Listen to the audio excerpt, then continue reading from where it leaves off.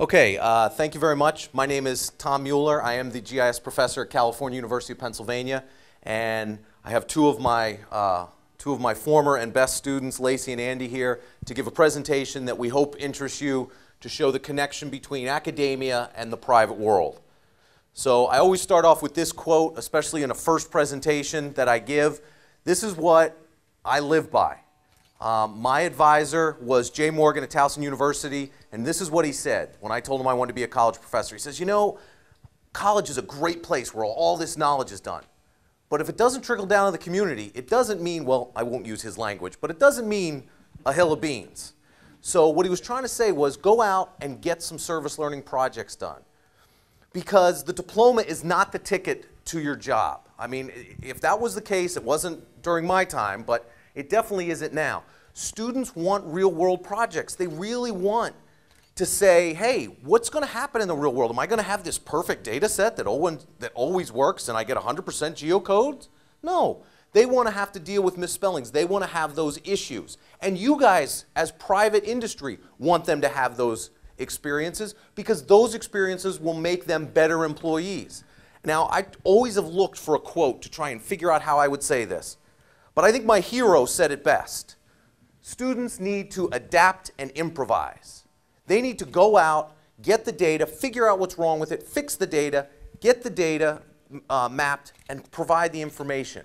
And that's really what we try and do at CalU. We've done it through crime mapping projects. We do local crime mapping projects for police departments. We've gone and worked with parks and recreation departments.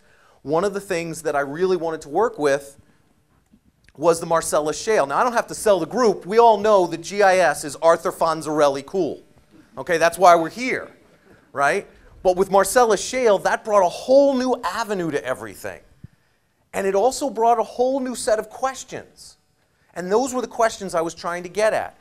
So I really talked with Range, and I talked with EQT, and I talked with Console, and I talked with Seneca, and I sat down with a lot of companies, and I was like, look, I want to be able to give my students the spatial questions you're asking so that they can figure out how to answer them. I don't expect the data. I understand private industry, companies, blah, blah, blah. There are issues with that, so I understand that. And basically what I do in my Intro to GIS class is it's about learning what the difference between raster and vector is, what's good and bad about it, and being able to talk intelligently about that. Oh, and then understanding the software. Okay, because back in my day, you'd had the theory course in the fall, and you had the applications course in the spring. And in one, you never touch the computer, and the other one, you always touch the computer. So finally, after talking around and trying to figure out how to really I came to Range Resources, and we talked about a particular project in which our students would get those types of questions and those types of answers. I'll turn it over to Lacey. Yeah, as he said, he came to us wanting to find what applications he could integrate into his classes that we use in the oil and gas industry. So just to name a few, land is a big one, and geology, we work very closely with them. Engineering, environmental health and safety, planning, sales, and of course doing presentations such as this one.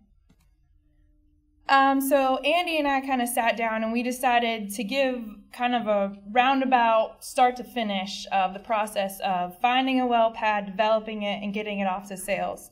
So we did an outline, geology being first and foremost, as Bill gave our keynote today, very important. That's where it all starts. So we work very closely with them. The coal industry is a big one as well. We look at the active mine permits, the future mine permits, anything that's already been mined out. We take that into consideration. Surface land, we look at the topographic maps, find a flat spot, hopefully not heavily forested. The aerial imagery, making sure there's no structures in that flat spot. Then, of course, we move to mineral land. We map all the leases for the land department using the tax parcels. They're all assigned the lease IDs. They have a lot of attribute information to them, so we can help the land department out greatly. Also taking the streams, wetlands, floodplain setbacks, certain areas, we have to stay certain distances apart.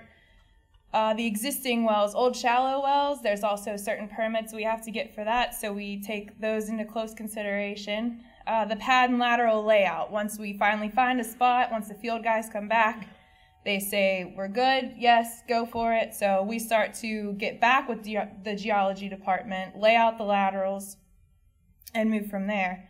Now, once it's all developed, then we need pipeline and infrastructure. So Andy is the pipeline guy here. So, and then after that, he also does the 911 address mapping, which is important in two ways. First and foremost, safety.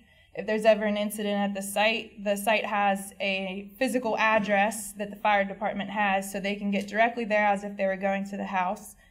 And secondly, just easier for employees to get to the pad sites.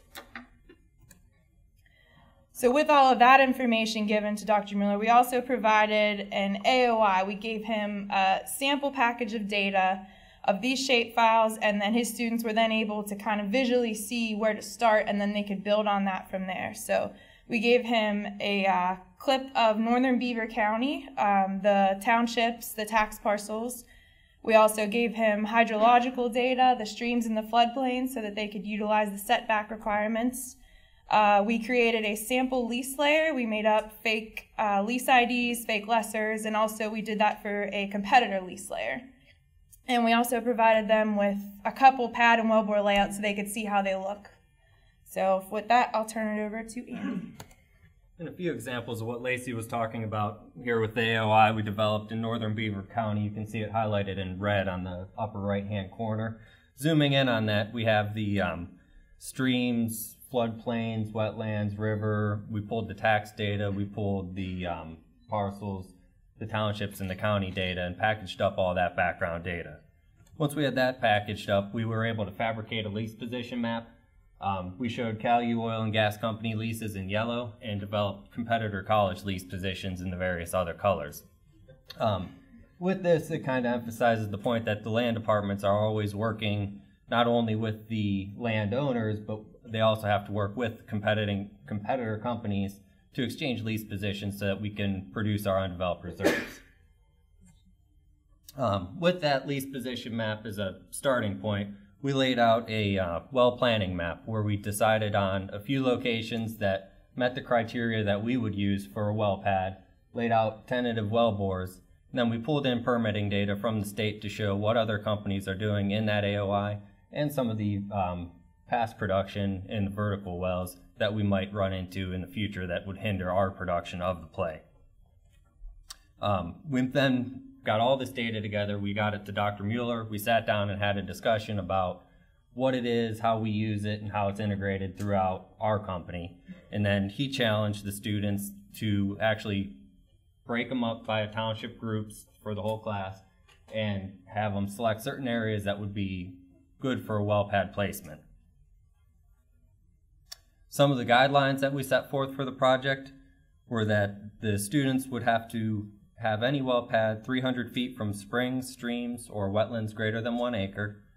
With the wellbore layout, we wanted them to have a 1,000-foot spacing between wellbores, 500 feet from an existing building for the well pad placement, and then Dr. Mueller added the task that he wanted any unacceptable areas removed from the township so that the map would only show acceptable areas to drill and the highlighted areas that would be best to pursue.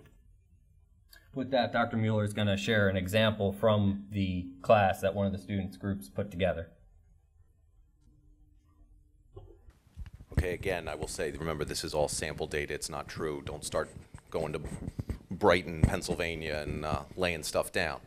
Okay? Here's the situation as far as this is concerned. I had my students, and I said, okay, this is what Range Resources does. We're going to create this map. And you guys probably know the tools better. You know, dissolve, we did buffers, we did dissolves, we did unions, we did all these things. Okay, now you have a base map. And here are all the parcels that were at least within that within those requirements, except for the building footprints. And what I said then is, okay, now you have these parcels. Come up with a hypothesis. Come up with anything you want. Figure out how you want to analyze this data. Now you have something, go for it. And this particular group said, we'd like to know where the best parcels are to put a drill pad. And we're going to come up with our own sort of matrix, per se. And so they said, we want to know what the top 10 parcels are. And they basically sat down and they looked at not only the size, they overlaid road access, they brought in, at the time, the Bing maps, but obviously now under the new licensing rule we have something else, but taking a look with where those residential or where those buildings were, and decided to just create, okay, this is where we're going. 1, 2, 3, 4, 5, 6, 7, 8, 9, 10. And they went through each of these parcels, rating each of them. And when they did, they said, okay, these at least meet the top 10. So these are the ones we're going to pull out. This is where we think a drill pad will work for all of these particular reasons. Then they said, let's go even further. Now that we have these 10, how good are these 10? Where are the best places? And they started to look at some of the lease data they gave them and competition maybe, or maybe, hey, you know what, we're close to this particular parcel. This one may be the next one where we want to have a drill pad to set up. And they came up with their own scores. And basically this wasn't, and I'm going to tell you right now, they didn't use map algebra or anything. They just did this straight and built it the way they thought they wanted to do it. And one of the reasons I'm showing this is because this is one of the presentations that Mark really said, you know what, we sort of do something like that. And for the students to think of that without me telling them, I think is the most important lesson from this presentation. Okay? The students had the data and I said, go for it, do whatever you want. We had students who looked at wildlife habitat or looked at new road access. One of the groups actually looked at major highways and where there would need to be now exits and on-ramps and all the other kind of great stuff. So they each had their own little take on it, but they all brought what they had to the table on this. So again, just quick results, you can read them, but look what the students did. This is your future employees doing this, okay? This isn't about me, this isn't about what I teach them and things like that. This is about them saying, you know what, this is pretty cool, this is in my backyard. What is all about this? And students get excited about this. I can come up with town A and town B and come up with data and go. It doesn't mean anything.